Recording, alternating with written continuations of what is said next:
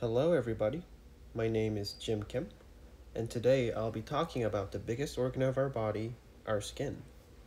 As you go through this lesson, I want you to touch your own skin. It can be your forearm, your palm, or anywhere in your body, so that you are reminded that everything we're discussing in this lesson is happening right in your own body. The skin is an amazing organ, and in medicine we have dermatologists who specialize in treating skin disorders.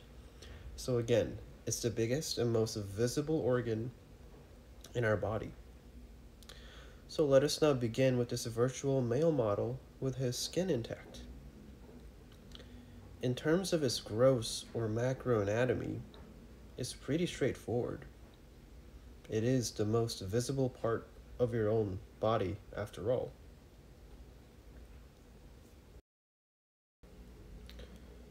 So we're going to zoom in, like really zoom in, and observe what's going on under your skin.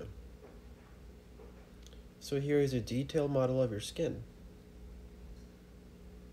And the most top layer that I'm highlighting is called the epidermis.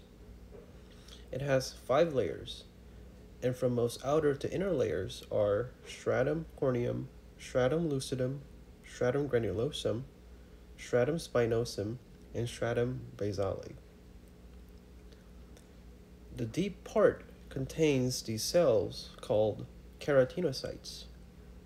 I'm sure you've heard of the term keratins before, and that's basically what forms the most outer layer of the epidermis. You see, these keratinocytes migrate up as they mature, from the deep part to the superficial part.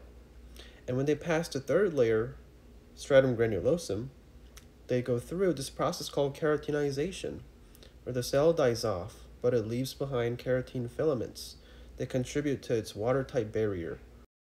And in the deep part, there are also melanocytes that produce melanins, and these particles are taken up by keratinocytes and contribute to different tones of skin colors. Under the epidermis is the big white glob of layer called the dermis. It has blood vessels running through. This layer also contains sensory receptors that are responsible for that touch sensation on your forearm. These sensors are referred to as corpuscles and are directly connected to sensory nerves of your skin, which extend all the way from the brain. You can also see these wiggly structures, and they are your sweat ducts and your sweat glands. At the bottom is this eccrine sweat gland that produces the sweat, and you can see a network of blood vessels near the sweat glands. Here is another view of your skin, but the layers are the same. We have a great view of the hair follicle here. And let's look at its inner contents. You can see a nice sturdy hair shaft in the dermis layer. It's surrounded by multiple layers of structures. The outer layer is called the external root sheath, which is basically an extension of the epidermis from top to bottom. There's also a nice muscle called arrector pili muscle, which is responsible for your hair to stand up when it's cold or when you're impressed, aka goosebumps.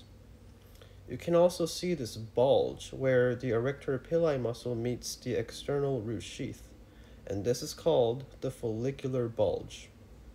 And this area contains stem cells for your hair shaft and the bulb of hair follicle, which is the base of this entire structure. So stem cells from the follicular bulge travel down, mingle with melanins and keratins to contribute to making your hair. And finally, you can see this larger bulge in the top, and that is your sebaceous glands.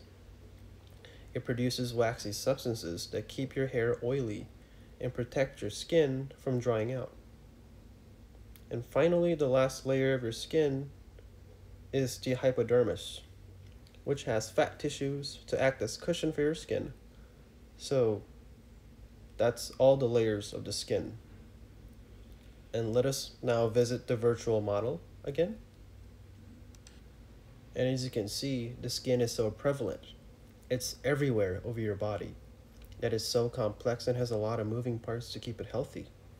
I hope this video helped you make sense of what really goes on under your skin. And if you enjoyed the content, please consider to like, subscribe, and share. Thank you.